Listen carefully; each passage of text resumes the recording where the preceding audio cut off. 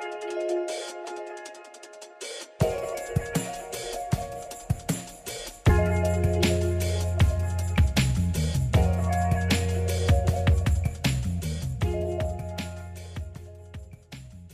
afternoon, everybody. I'm so glad that you're been able to join us this afternoon to our second inaugural program for the Intercultural Learning Series titled Showcasing Successful Intern Research.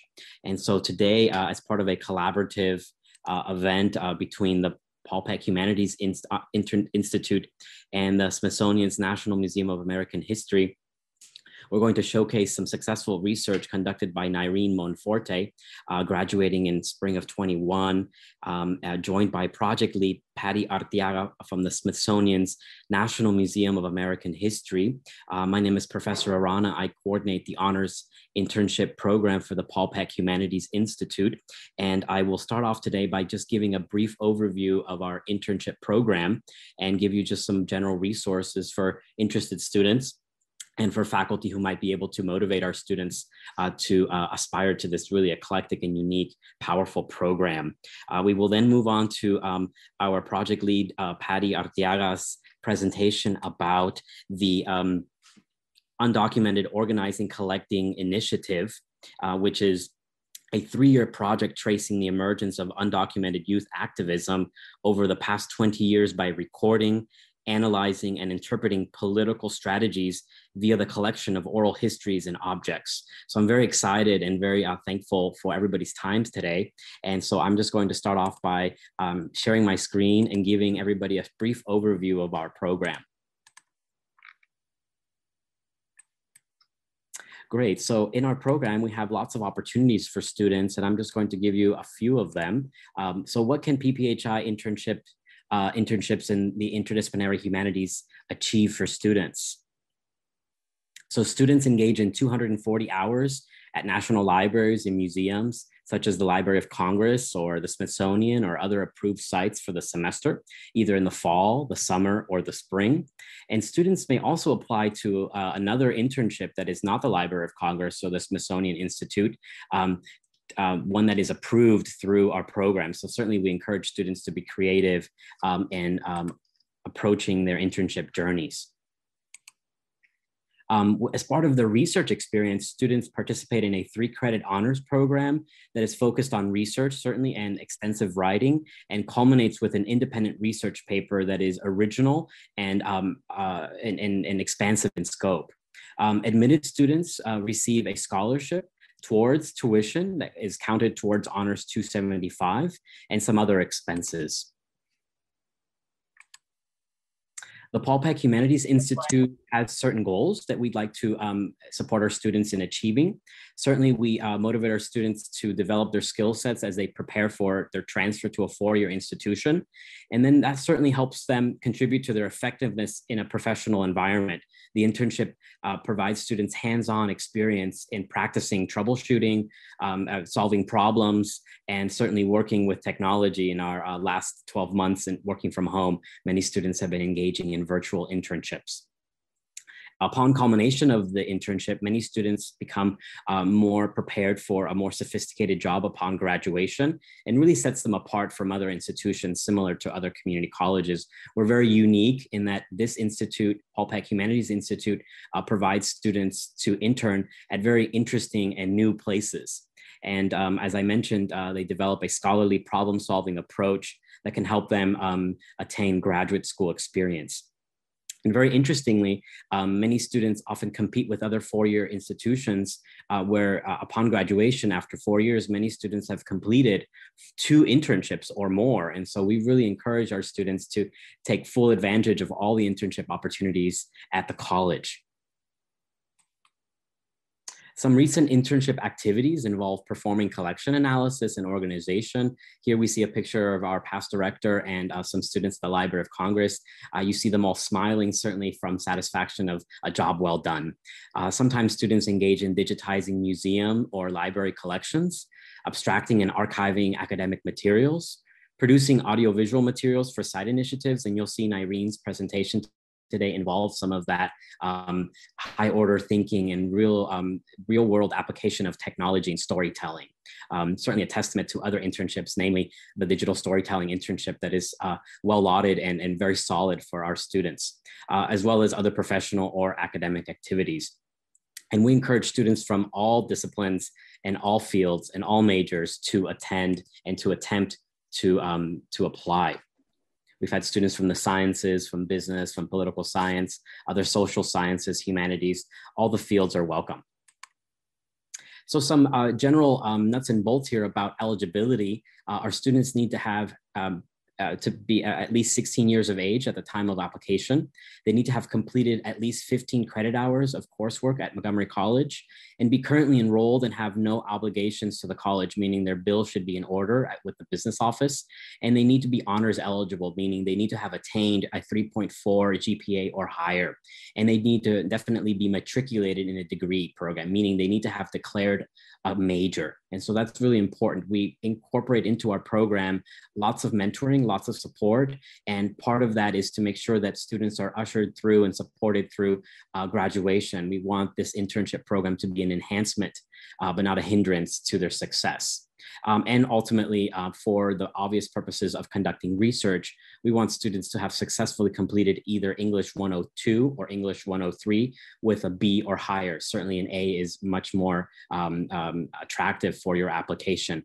And this is key because we want students to be able to put to practice all of the writing and literacy and research skills that they practiced in 101 and 102. I see some of our English faculty are here today, so they can certainly attest to the importance of strong academic research and writing. And so we really stretch you and challenge you to apply those skills in our program.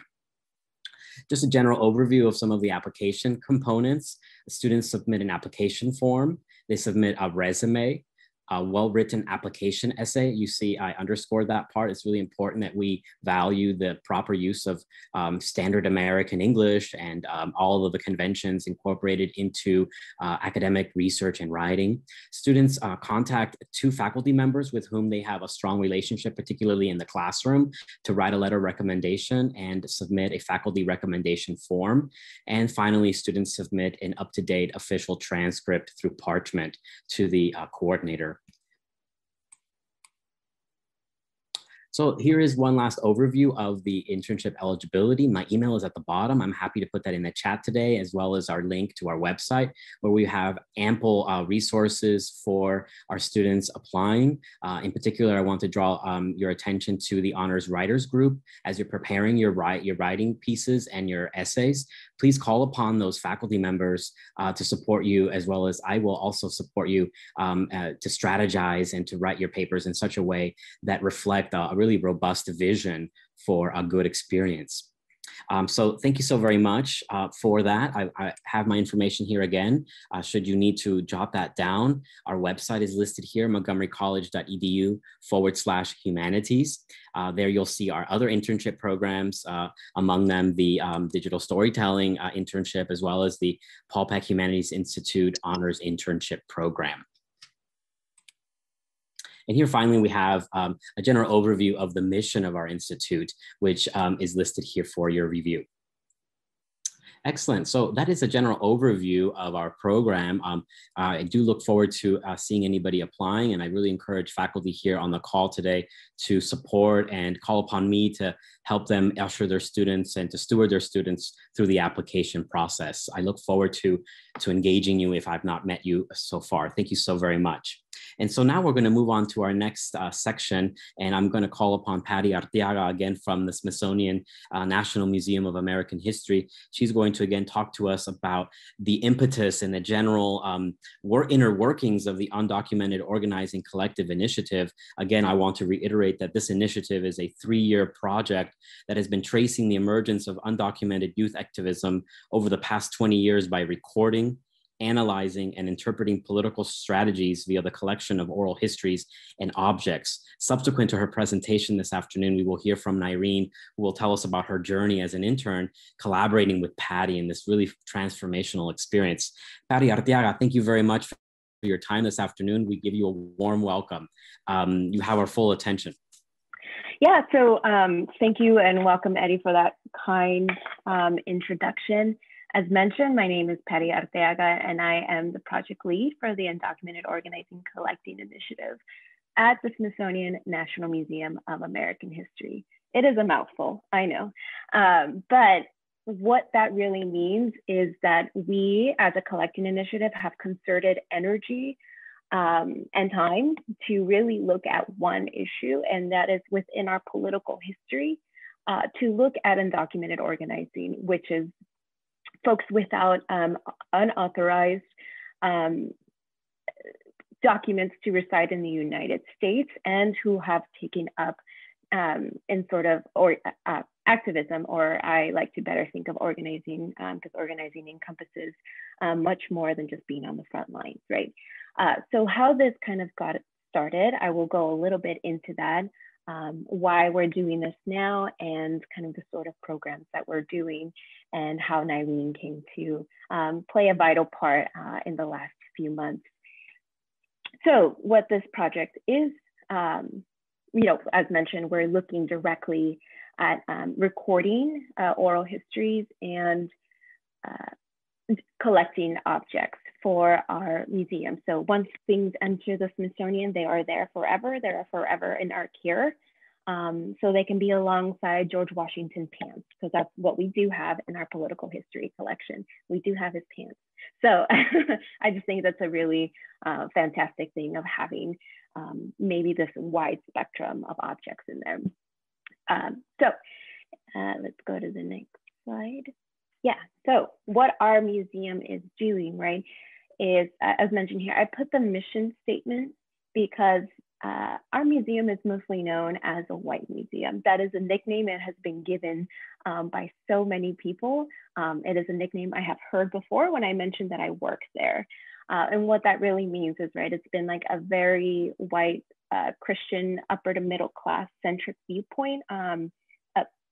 Pretty much what is presented in the hallways is this kind of very narrow presentation of our American history. If they touch upon it, then it's not given the nuance it's really given. And that is just because of how our museums have been, right? They have a history. It is rooted in kind of this very colonial, very extractive practice and means of going in somewhere, taking, and then bringing it back. So that's our museum roots. That's how we got started. But there's this new revitalizations of looking into those practices, right? Of looking into just the museum as a whole, and what are the great things that we can do? What are the good things that we can do?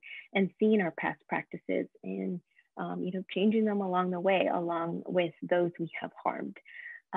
So I mentioned this because to be able to do this work of looking into undocumented organizers, we need to also be in an institution that also validates this work, that also lets us do this work, that sees the importance to kind of change our viewpoint of how we present history, and that is, we as a knowledge holders, and them as a knowledge consumers.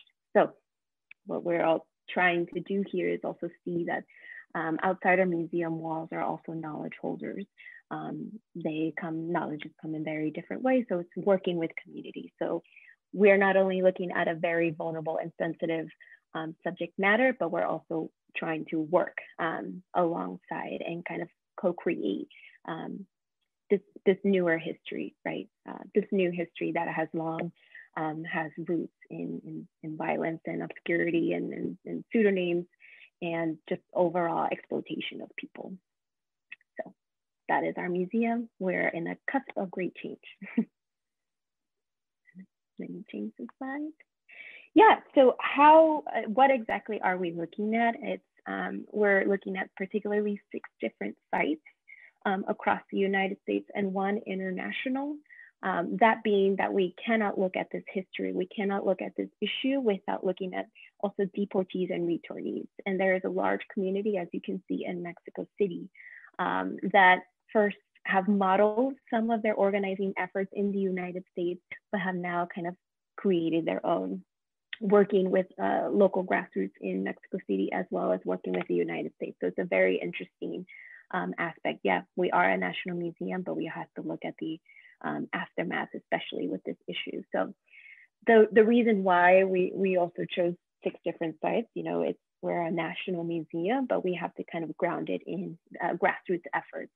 So we have both 2 very rural states of North Carolina and Nebraska, and who have also experienced recent demographic changes with no longer the binary of Black and white, but also now this newer influx of different folks from different countries.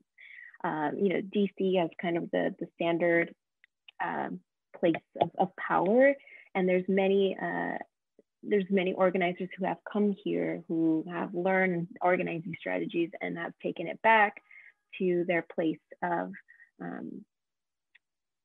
to where they reside, or it's also just how DC is both the national and like grassroots efforts. So it's a really interesting play that we get to do with DC. And with Southern California and Chicago, I mean, you have deep-rooted immigrant-based immigrant organizing, labor organizing.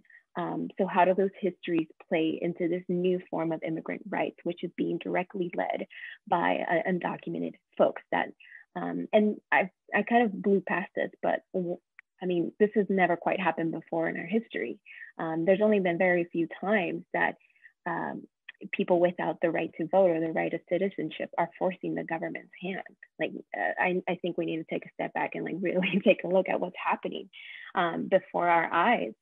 And also it's just like an incredible effort that's being organized before our eyes. They're taking influences from past social movements. I mean, you have the gay liberation, you have civil rights, as mentioned, immigrant and labor rights. It's all of these past influences and current influences that are shaping how undocumented folks organize today, but it's also a very 21st century social movement. You have the role of social media that allowed people to come out or tell their stories in a very anonymous way, like early 2000s, early 2010s. And now with this like cover anonymity, that's a hard word, anonymity, to use that, but also to kind of spread the information, right? When first undocumented youth thought they were alone in their actual status, social media and just the online forums really came to play into seeing that there is a community out there. So that was kind of the formation of gathering, like there's more people out there, so we need to do something about this.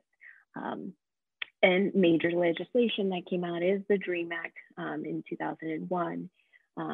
Most people are familiar with DACA, but that, that's an executive program, but that really came out of organizing. That came out of people, again, influencing and pushing politicians to address the issue. So that's an overview of the sites. The objects, why I have here the butterfly wings, and I put it in there because I saw that Eddy in the invitation also had it, and it briefly mentioned why butterfly wings were still important, right? The North American migration, and the monarch butterfly wings has really taken on a symbol of a campaign of migration is beautiful. And I'll go a little bit into that of like how we use this object. But this object was actually collected outside our museum during a protest. And then from there, we actually got the idea, like we're collecting these this one-time thing, but we think there definitely is more to this story. There is more that compelled people to come out of the shadows, right? To reveal their status publicly and to come to DC to organize and to make themselves known. And so this item was collected, and that's was the impetus for this collecting initiative to say, we need to give more energy and effort into this initiative, and also we need to do it alongside with the participants, because this history is newer history. Scholarship is barely forming, but also we know that legislation, the major news media right, will record it in one way, but we really have a great opportunity to talk with the people making the history now. And as I mentioned here, I have words from donors. So anytime an object comes into our collection, I make sure that the person who donated can write about it, their own interpretation. So that is forever in our record, because usually it's just our interpretation, right, about it. And there's no sense of voice, there's no sense of person behind the object. And that was one of the major points we wanted to get to through this collecting initiative, that yes, they are organizing, yes, they are doing something pretty spectacular with strategy and tactics, but it's also, we need to look beyond the status, what makes a whole person. So that's kind of been our overall ethos, right, of this project, because and then mentioned that same ethos goes into oral history. So about 5 or 6 per site. It's not a lot. It's not a lot per site of really going to get an overview of the landscape of like, how did someone organize here? What are the regional policies at hand? Was it easier? Do you have resources? Who was another organization that you were able to, collaborate with? What are the difficulties? I mean, we need to get into most immigration circles focus on just Latinx issues, when there are a large, the major rising numbers are also Black and API immigrants, and mostly the rising number in undocumented representation. So that's also what is included in those oral histories, is like how has this movement been centered in one story, right, about kind of Dreamer in DACA, and this like and this forthright narrative of it being just good immigrants versus bad immigrants, right? Good immigrants being those who can speak English, those who are going to school, those who are young, and the major term is like no fault of their own. So they made the decision for them to arrive to the United States was not theirs to make. So those are kind of the messaging points that have been now really hurtful to the larger undocumented community at hand. I'm kind of going all over the place in terms of the movement, but and as mentioned, that is what the butterfly wings we can use, right? When you enter something into the museum, you don't want it to just be on one single issue. So with this butterfly wings is actually in our current exhibit. The museum is closed, but once it reopens, you all should go. Exhibit about girlhood. So nothing to do about immigration, nothing to do about DACA, but what we were able to use these butterfly wings is that they were the person who was wearing them is from Nebraska, and she went there specifically to advocate for education access, right? Higher education access. So we were able to use the story about, in terms of girlhood, who is able to have access to education, who is allowed to experience the girlhood, who is, in terms of you being able to experience, go to extracurricular activities, do all that stuff, or those who are need to work and take care of families and take care of their little siblings. So that's what an object needs to have multiple entry points. So that's just a little museum practice right there. I've mentioned this a little bit about why now. Here in this picture, we have, again, those practices of, we actually go outside the museum. This was before COVID, so don't get scared of this picture. Yeah, we would actually travel to the sites and first meet with participants or potential participants. And as I say, just break bread. We would not at all request to record, tell me about it. It's just like, let's just hang out.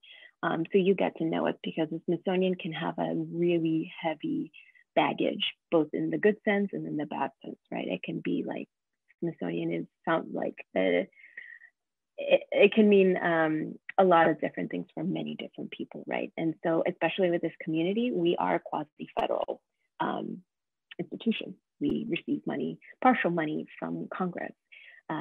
We are in the National Mall. We are in DC. So again, this like place of power can have, it comes with a lot, especially when we want to work with communities that necessarily haven't been represented in our American history, thus our museum.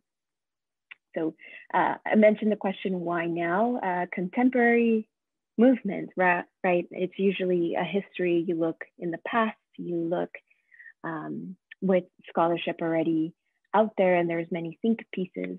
But right now, we really thought that this would be a great opportunity to collect people's voices as it happens. And what a wonderful opportunity to have now. So we are also responsible for that scholarship coming out because the oral histories will then come to play of people being able to do research or like look into organizing strategies. And may I add that we started this in late 2018 when it was under a different administration. So it was still a very hostile time, but it was a very much more hostile time. So working with people was a little bit, there was a lot more hesitancy. So there was this again, I mentioned great opportunity, but it really was just like a chance to record something as it's happening, as it's changing, because then that's reflected in oral histories, and as well as it's reflected in the objects collected and how, and the stories that emerge. And with that, right, comes these wonderful, intricate, and very real questions about how we're doing this ethically. And by ethically, I mean, how are we not perpetuating any harm, any sort of risk to our participants who are, still undocumented. And so that's why we chose organizers, because they are public with their status. They are better acquainted with either having a lawyer or understanding the risk of signing a document over. And we are very prepared, at least with our oral histories, to go over every single part of what does that actually mean? What does that mean when you record your history and it is now in again, I mentioned a quasi-federal institution. So these are the things that are always kind of guiding us. I mentioned here who has the right to tell the story. The importance of this movement is that it's being led by directly impacted people, by those who are experiencing, those who are undocumented, currently or formerly. So who are we? And myself, we have an oral historian, Jose Centeno Melendez, and a curator, Nancy Burkall, and none of us are either an immigrant or are undocumented, right? And so again, who has the right to tell the story within a museum? And those are things that were kind of guiding us along of like, we have a particular interest to understand the social movement as it's happening, but when neither of us know this, then we needed to take extra precautions. So we formed a community advisory board made up all of undocumented organizers, as well as all of our participants. That's why it was so important for us to go to each site and just get to know people, because then they get to know us as well. And know that once they entrust us, we take that very seriously, that we will do right by their stories and make sure that they're properly cared for. So, and as mentioned too, are we putting participants in danger? We walk through every process. Once that is recorded, we have them transcribed, and they transcribed, and they have access throughout the entire time to their audio. So the transcripts allow them to see if they mention anything that can put themselves or their families in any sort of harm or any sort of repercussions. It is not until they have checked, and so they have double checked, that then we can deposit them in the archives. Because the very real existence that the oral history can be heard or be put into the wrong hands, that's a very real thing. And we're very upright of like this, these are all the dangers that, or these are all, this is what everything can happen. And before, at every single chance, you have an opportunity to just take it away, and that'll be fine. If you don't want to donate our oral history, if you don't want to donate anything, even if we have been together, even if we have worked together for this many years, or yeah, it's about a year, this relationship building, was perfectly fine. As well as the, no, wrong one, sorry. As well as there's also when we do an oral history, there is no template. We never ask, why did you come here? Where, like, all of those questions that can put them in danger. It's just like, tell me who you are and what you want people to know about you, how you organize, and that is it. If they want to go there, perfectly fine. This is their chance to tell their story however they want. But those questions, it's very much catered along with them. We spend months just kind of co-collaborating on what questions they want asked, and they're very well aware of what questions we're going to ask, because they've created those questions too. So again, those questions that can put anyone in harm are never asked. And I have here, can this work be grounded in restorative justice? And restorative justice to me is to address the harms, right? There's a question of redress. As a museum, as mentioned, our roots are very much grounded in harm, at least to communities of color. And so what we're doing, right, we are addressing the harm of, like, our collections. When they talked about undocumented people, it was, again, in a sense of obscurity, and there was no agency from them. There was no sense of voice from this item that talked about a person. It was just our interpretation. What are the needs? What are the needs and obligations that we have as a museum? It's to the needs that we heard from undocumented organizers was like, we want to tell our story our own way. All right, that was the foundation of our project, right? It was like, we're just going to have a recorder and you just go. You go however you want. And the obligations is to tell the story, right? Now we have all of these objects in oral histories. Now, what are we going to do with it?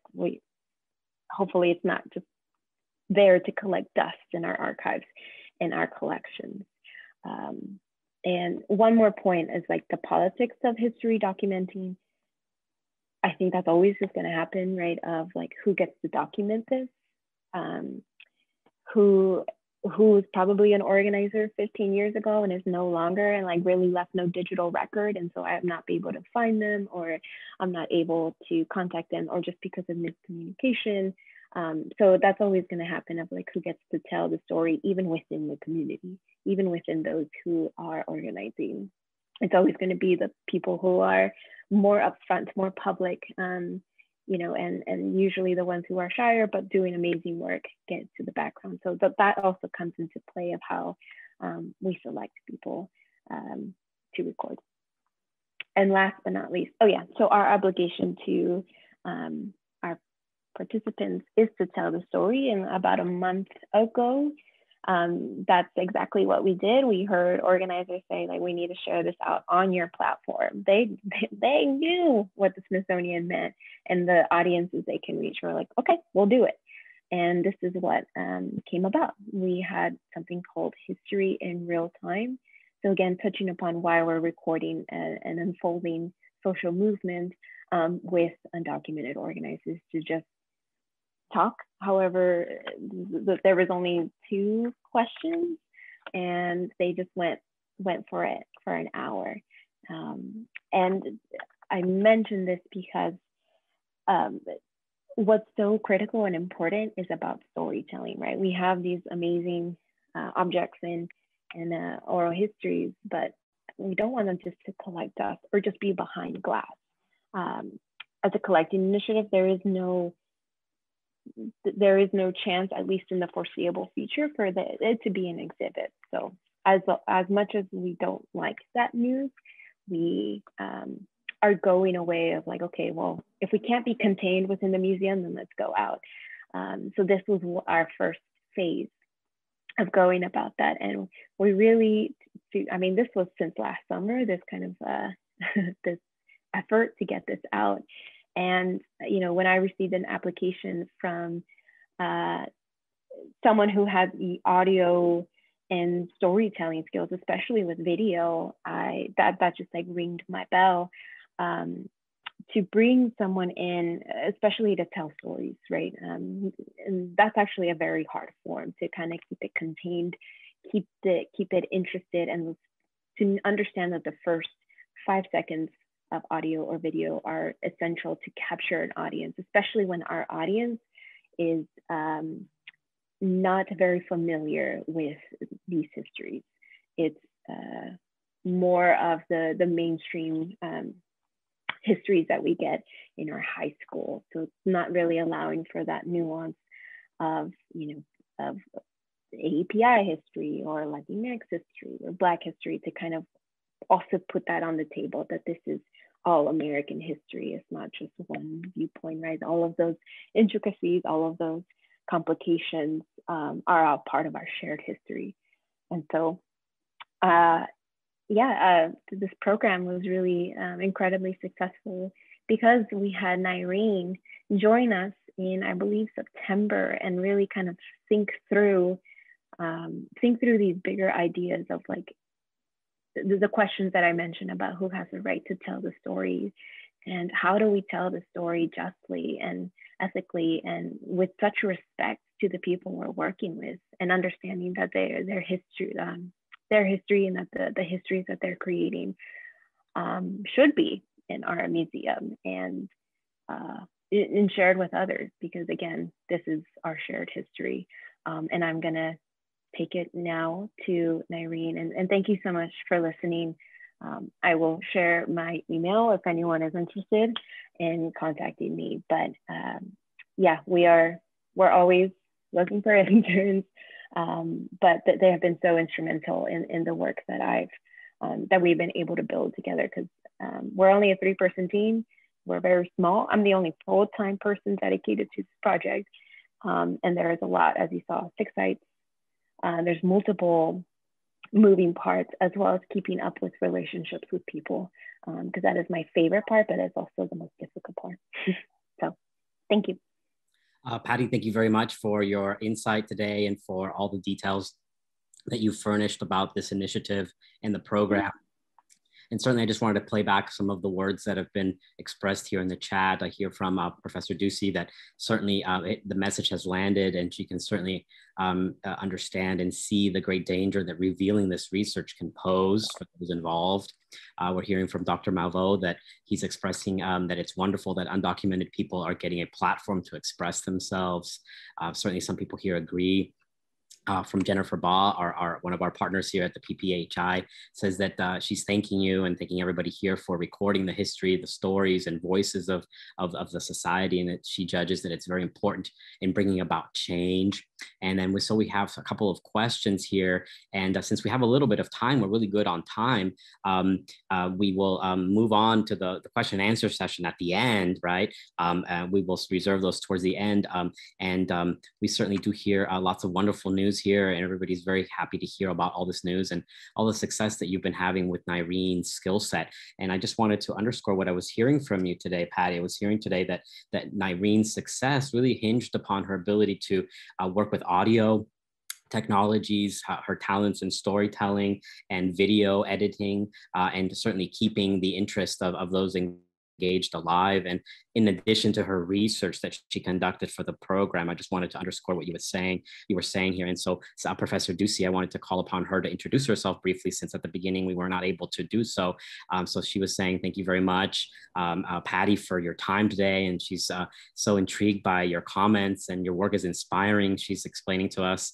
And so she very much appreciates you taking the time to share all this content with us. And so with that, I just wanted to introduce our director here so that she can say a few words of welcome before we move on to Nyrene's piece, where Nyrene will effectively talk about her internship research with you, working with you, Patty, and then with her mentor, Dr. Moran, who I believe is also on the call today, who worked with her and supported her through this program. Professor Ducey, please. So hello, thank you so much, Eddy.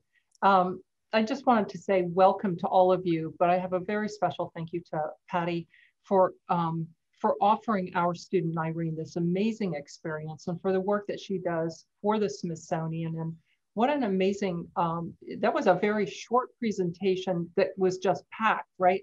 we could have spent all day listening to her. I just have to say it was remarkable. I feel like I really have a sense for it. I also did not know about the monarch butterflies, the symbolism involved there, and has really sparked some thoughts in my mind, actually, about future work. The Smithsonian has partnered with the Peck Humanities Institute for years in many different ways. And in fact, I tease that we really probably ought to do one of those social mapping tools to figure out all the different places that we sort of touch each other and support one another. But to have someone like Patty at the museum doing the work that she's doing is such an amazing move forward for our nation, for the research work that must be done. And I love the fact that the Smithsonian is, you know, like it's a history museum, and they're living, as the work is happening, they're capturing this living history. I know that some of you don't really think that way, though we have historians on the call, but I think the pandemic has made many of my students to be much more keen about understanding that each moment is a part of contributing to history. And this special work that you're doing, Patty, we're just really proud of the work you're doing, really pleased, and look forward to learning more as the project unspools. I just want to do a quick compliment to Eddy, who has been coordinating this program now in the most capable way and the most intentional and beautiful structure. So we all are benefiting from that. And then I want to just honor Nyrene, who is going to speak to you shortly, who is a really special student, a very special person, and who has been described by Patty herself as a superstar. So I will back out of the picture, but just say thank you. And thank you to all of our attendees for learning more about this program and about all the work that the Smithsonian is doing specifically with this project, and then to learn more about our internship and help us recruit these very special students. So thank you. Thank you very much, Sara. And I just wanted to underscore Dr. Moran, who mentored Nyrene, expresses her thanks for sharing this work with us today, Patty, again, and for all the work that you're doing at the Smithsonian National Museum of American History to make it more inclusive. And so we know we have lots of questions, perhaps lots of really interesting, stimulating content we want to include at the end once we stop recording. But today I wanted to introduce to you again, Nyrene Monforte was our outgoing intern from fall 2020. She did a fabulous, phenomenal job in really upholding the values and tenets of this internship program, which really is excellence and commitment and grit and curiosity and all of those wonderful qualities that we always appreciate and try to support and cultivate and inculcate in all of our students. So Nyrene, without further ado, you have our full attention. Please feel free to share your screen, and we look forward to having about 30 minutes with you. After those 30 minutes, we'll have about 20 minutes of Q&A time, and feel free to type your questions into the chat now or as they come up, and I will do my best to honor them and to weave them into our conversation this afternoon. Thank you for the wonderful introduction, Professor Arana. Yeah, so again, hi everyone, my name is Nyrene, and I'll be sharing with you all my internship experience. So from last fall to this past January, I interned at the Smithsonian National Museum of American History, specifically working with the Undocumented Political Organizing Collecting Initiative. And I was mentored by Patty, obviously. And this initiative seeks to document the history of undocumented organizing over the past 20 years and how young people without citizenship have shaped American democracy. And as Patty explained earlier, this is being done through the collection of oral histories and objects. So last month, in late February, the team released a website titled Tell Me What Democracy Looks Like. And at the center of this website are these stories from undocumented organizers. And it's meant to be a space for undocumented people to talk back to the museum and to share their own ideas on creating history. So it features testimonial videos from 5 organizers discussing specific points in the history of undocumented organizing. And along with these videos are learning labs, which are curated resources for educators to use that explore the same 5 themes in these videos. And in addition, this website launched with a live program that Patty talked about, referenced earlier, that reflects on all of these ideas and these narratives. And these images on the screen, they're a couple protest posters the museum has in its collection. So I performed a variety of tasks over the course of my internship, but most of my work centered on helping with the development of this website. So I researched materials and brainstormed preliminary discussion questions for the learning labs. I also helped in the production process of the testimonial videos, which was directed by Maria Sanchez, a media producer at the museum and another amazing mentor. And lastly, I was given the opportunity to produce a short trailer that was played at the beginning of the live program and was used for social media promotion. So I'm now going to share what the website looks like. So this is on the museum's website. I can share a link later. And if you navigate the sidebar or scroll down, you can see the 5 organizers we feature and the themes they talk about, which includes mutual aid during the COVID pandemic, the political and emotional aftermath of 9/11 on the immigrant and undocumented community, the impact of the DREAM Act, intersectionality, and lastly, the criminalization of immigration. So the intersection between the criminal justice system and immigration policy. So if you check one of these pages, you can see the testimonial video that features the organizer. It's about 5 minutes long. There's a brief biography about the organizer and also a learning lab. So this is what one of the learning labs looks like. So these learning labs help students and educators see how the current undocumented movement, which is still evolving, still becoming a historical moment in real time, how all of this is connected to our past and to American history. So it has the video, it has guiding questions, it has, ooh, did not mean to click that. Sorry about that. It has objects from the museum and also other resources to help people facilitate discussions on these 5 themes. And now I'm going to share the trailer I made for the live program. And this live program was hosted on February 26th, I believe. And the recording of it is here on the website. And it's a culminating reflection of all the work that's featured on this site as it combines museum professionals with organizers and academics to discuss what a history of the undocumented movement might look like. If I didn't say anything, it really couldn't be left to anyone else to talk about these experiences. The framing of these narratives and who we look at as being immigrants needs to be interrogated. There's been a narrative of what goodness is, because sometimes being twice as good doesn't change anything if the system's corrupt. This isn't just a policy issue. These issues have faces. These issues have stories. They have lives. But what hurts is that people consume my story and then are not driven to action. Organizing is not, for me, it's not a choice. It's not my career. Organizing is not my job. Organizing is not my passion. It's not like that. I'm not well physically, mentally, spiritually, maybe politically as well. It's not going to be sustainable. I wish if we could have done this all over, like if I wasn't 5 years old back in 2000, or if I had some kind of power then, if we could have all come together and been like, what are we doing? Is this right? Like, what does this mean for our future?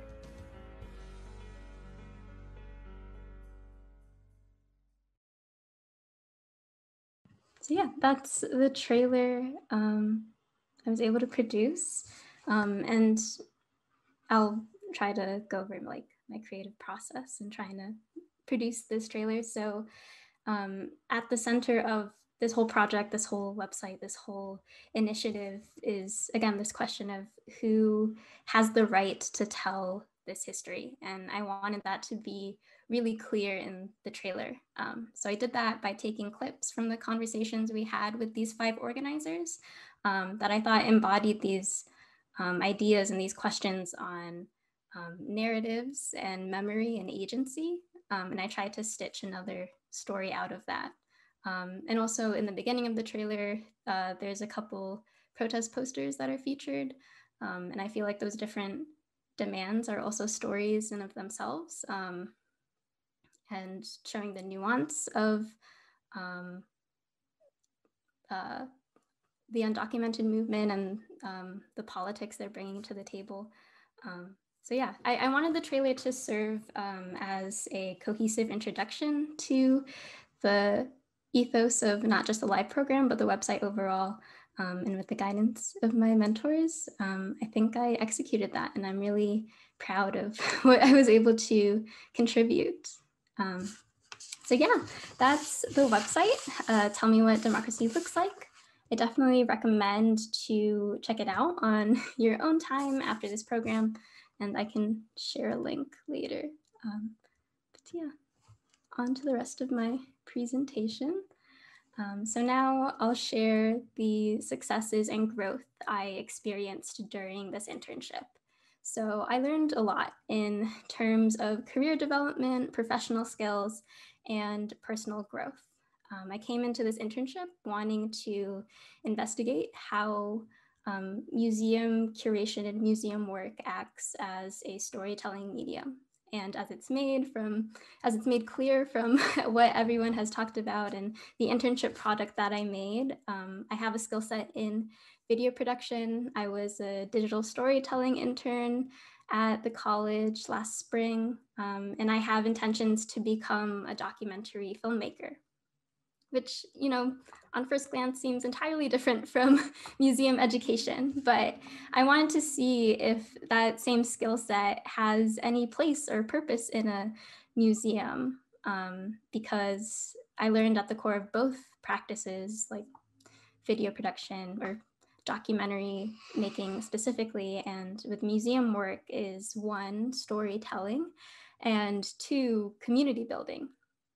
It was really enlightening to see how the museum continues to share knowledge and be accessible during the pandemic by using the internet and creating live stream programs and these videos and these new websites. When I was working with Maria, she told me that the digital team before the pandemic was more so creating content to promote a lot of the in-person events the Smithsonian was hosting, but now that everything has transitioned online, they have a lot more say in the content they can produce, which is really interesting. I also found that this project greatly aligned with the ethics and principles I want to follow in my own work. It's a lot of listening, a lot of decentering your own space and platforming others, and a lot of relationship building. I found that engaging with history, stories, and people is something really fulfilling to me, so much that I'm now considering pursuing a minor in Asian American Studies when I transfer to the University of Maryland in the fall. So this internship was also my introduction to teleworking. It's a totally different environment to work in than I'm used to, since there's no in-person contact, and I finished all of my deliverables over Microsoft Teams. But having familiarity with all of it now is definitely going to be useful, since teleworking might become the new normal after what's happened this past year. I'm so sorry if you hear my dog barking. But yeah, because work and collaboration are pretty separated now, I also practiced a lot of self-advocacy and definitely improved my verbal and written communication. Having those transferable skills is really important no matter what professional setting you're in. I'm also really grateful that Patty introduced me to some amazing staff members at the Smithsonian. and I was able to engage in some networking. Now that my internship is over, I'm now practicing sustaining all of these fantastic connections that I've made. So in terms of personal growth, this initiative allowed me to deeply engage with a part of contemporary history I never looked into, and I'm immensely grateful for that. It was really humbling to listen to these oral histories and to learn from these organizers and to learn more about immigrant justice. And I really empathize with their struggle, but also their joy and perseverance as well. I found it particularly interesting to see how the organizers we've talked to analyze citizenship. I think a lot of people, including myself before this internship, treat citizenship in very concrete legal terms, like you have this passport or this green card or this ID, or you don't. It's an either or situation. But for those that have liminal status, the goal isn't necessarily to achieve that sense of citizenship, but rather to find a sense of belonging or to feel safe or to just have the ability to stay with their people. It's more complicated than ink on a piece of paper, which I found eye-opening. It really challenged me to think bigger than the systems that are already in place and to reflect on who I consider to be my community. So I wanted to further investigate these questions on citizenship in my independent research and apply it to the Filipino American community, since my parents are Filipino immigrants. And in this part of the internship, I was mentored by Dr. Moran, and she has been a great help in fine-tuning my arguments and my writing. So for the research I had to conduct for this internship, I decided to read America is in the Heart by Carlos Bulosan and see how his literature reflected Filipino American understandings of citizenship in the early 20th century. Bulosan was part of the Manong generation, which was the first generation of Filipino immigrants to come to the United States in the early 1900s. And I guided my research with this question. Through Carlos Bulosan's writing, how did the Manong generation cultivate their own ideas of citizenship and belonging? So for some brief background, Carlos Bulosan was a farm worker, union organizer, and writer. He was born in the Philippine province of Pangasinan to a family of peasant farmers, and Pangasinan is highlighted in red on this map. Bulosan immigrated to the United States in 1930 in his late teenage years and spent the rest of his life in the US as a migrant laborer and a political activist. His novel, America is in the Heart, is a semi-fictionalized account of his immigration journey and his life in the United States during the Great Depression.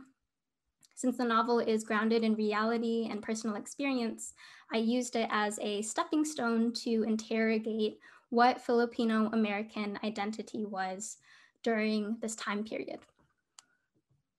So as I mentioned earlier, Carlos Bulosan was part of the Manong generation. Manong is an affectionate term for an older brother in Ilocano, which is a language spoken in the northern part of the Philippines and where a lot of these men came from. The Manong generation was comprised of entirely bachelor working class men. They were migrant laborers traveling along the west coast of the United States as field hands, cannery workers, or other menial jobs. This picture is a group of them who worked in a fish cannery in Alaska in 1926. So they were like on the assembly line, literally like stuffing salmon into cans. That's what a cannery worker is. So yeah, the Manong's relationship and identification with America was very complex. And that's because they were marginalized in multiple ways through citizenship, class, and race. After the Spanish-American War in 1898, the Philippines became a colony of the United States. And this was also the same era where the US had a very isolationist immigration policy. So they needed labor, but they just didn't know where to turn to. And since the Philippines was not a foreign country, but rather a territory of the United States, the US turned it into an export economy for tropical goods and, more importantly, labor.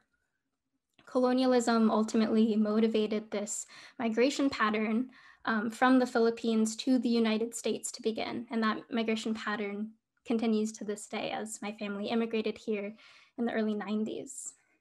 In the book, Carlos immigrates to America because his family is in immense debt.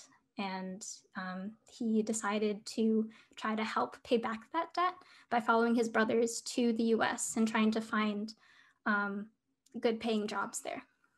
Because many Manongs came from peasantry and they weren't highly educated, they were only able to find manual labor jobs in the United States. And because of that, they were subjected to brutal working conditions and were not fairly compensated for their work. In the United States, although they were subjects of the US, they weren't citizens and they weren't seen as people, but rather hands to pick fruit and vegetables or bodies to extract profit from. They weren't seen as fully American in this way. And this poor treatment caused the Manongs to be alienated from any understanding of themselves as human beings outside of their labor. To add to this multi-layered paradox, Filipino men were also racialized between Black and East Asian men. They were seen as promiscuous, which is a stereotype of Black men, but also docile and servile at the same time, which is a stereotype of East Asian men. And because the Manongs were objectified in numerous layers as colonial subjects, as working class folk, and as the non-white brown other, they were never allowed to assimilate into the capitalist white American order. They were always seen as less than or something exotic, something entirely different than what it meant to be American. And this marginalization was enforced violently through legal and social means, through miscegenation laws, which forbade Filipino men from marrying white American women, through labor exploitation, as I mentioned earlier, and through vigilante violence. So these are newspaper clippings of just a few documented incidents of anti-Filipino violence that happened in the early 1900s. In the book, America is in the Heart, Carlos extensively talks about the times he was driven out of town or how he witnessed other Filipino men being beat up and killed by law enforcement. In the book, there's this continuous theme of displacement and anxiety and fear. Using Edward Said's words, this generation of immigrants were exiles. Because they were poor, they were never able to return to the Philippines. And where they settled here in the US, people wouldn't accept them either. But despite this sense of exile, many Manongs were able to find their own sense of belonging through labor organizing. By advocating for rights such as land ownership, safe housing, and fair wages, the Manongs were able to take back the agency that had been stripped by them, by the state. In the process, they built a community, a new interpretation of what it meant to be American, that was based in democratic practice, equity, and inclusion. So this image is from a Filipino-American newspaper, and it's urging Filipino workers to demand higher wages after the Watsonville riots, which happened in California in 1930, another incident of anti-Filipino violence in which one Filipino man from Tobera was killed. So in the book, tying it back to the book, the turning point for Carlos's life, which mirrors the actual writer's life, is when he realizes he could use his words, his writing skills to speak truth to power. And writing for Filipino newspapers like these allowed him to get involved in labor organizing. And that's where he found hope in the American dream. So through their activism, the Manong generation's legacy will forever be a part of America's history of civil rights. So I wanted to tie this sort of niche history to a more well-known, more relatively recent contemporary moment. So this picture is from the 1960s Delano grape strike, which created what we now know as the United Farm Workers. And this grape strike was actually started by Manongs, who by this time were elderly men in their 60s and 70s. Men like Larry Itliong, he's the man on the left. And other men like Philip Vera Cruz, they worked alongside Cesar Chavez and other Mexican organizers to build community power that eventually secured these farm workers with a collective bargaining agreement. So yeah, I just wanted to end that moment and end on that moment in history. So yeah, finally, some reflections and words of advice that I took from this internship and can be applied to any professional or academic work, in my opinion. So first and foremost, look for opportunities to learn. Always approach things with an open mind and be curious. You don't know what skills you could learn or what ideas could interest you. I feel like it was a plan of fate, maybe, for me to be mentored by Patty and to be a part of this internship experience, because it really wasn't something I knew a lot about. And going through this work and doing this research really opened up my mind and allowed me to learn more about ethnic history in the United States and labor organizing and immigrant justice. Second, don't be afraid to reach out to others, especially when everything is virtual. I think building community is very important in internship experiences like these, because it's always beneficial to find people that you can fall back on when you need support or advice or leadership. Third, stay organized, which is self-explanatory. And finally, take care of yourself. I really enjoyed this internship because it turned into a very formative part of what was a tumultuous year. And I want to share that joy and that energy with you all, wherever you decide to carry it. So yeah, that's my presentation. Thank you so much for listening. Thank you very much, Nyrene, for your informative and very insightful and inspiring presentation. And I'm going to send you a clap emoji. I know I see lots of them. I'm going to attempt to summarize some of the feedback that I've been hearing, and I'll do that purposefully and intentionally so that you hear this positive feedback of your amazing work. After I do that, I will summarize some of the questions that are come up, and then I will end the recording part, and then we'll get to the Q&A, which will not be recorded, right? And so I'm hearing from lots of people here regarding your presentation that certainly they're very interested in your topic, and they have lots of questions regarding the content, but I'm hearing fantastic presentation. This was amazing, great job. Thank you for sharing your energy, very inspiring, brilliant job. Thank you for sharing your joy and your energy. And so we give you again that clap emoji. Thank you very much for that inspiring talk.